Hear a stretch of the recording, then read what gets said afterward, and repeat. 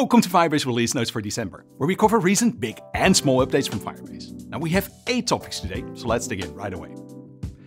As announced on Demo Day, Duet AI is coming to Firebase to help you build your apps even faster and better than before. It is in early preview right now, and it's rolling out to the first external testers in January. If you want to learn about such preview releases going forward and help us shape Firebase, join our alpha program with the link that I included in the description below. When you enable point-in-time recovery on your Firestore databases, it makes a backup copy of every document that you change or delete and keeps that around for 7 days.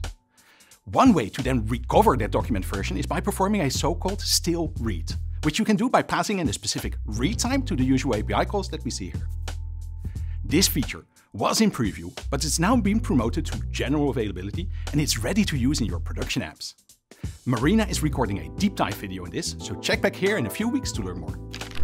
In version 12 of our admin SDK for Node.js, we added API calls for the server-side sum and average operators in Firestore.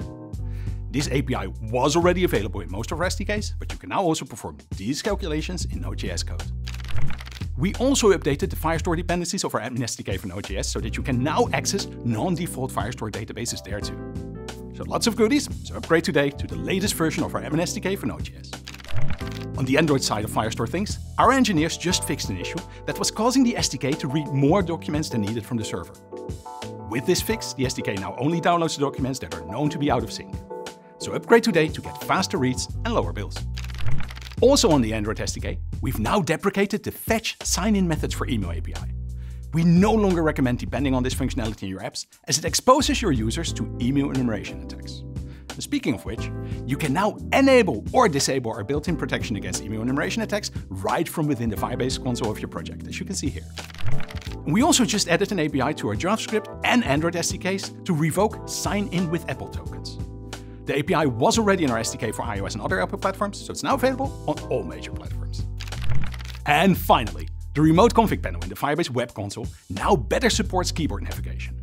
This touches the parameter list table and the list of conditions that we see here. Now this may not affect most of us, but is part of our ongoing drive to improve the accessibility of our console, which also included the launch of the dark mode that I mentioned last month. Those were all the updates we have time for today and for this entire year. If you liked this video, be sure to give it a thumbs up and subscribe to the channel below. Now my name is Frank, or Puff, and I'll see you on a future episode of Firebase Release Notes.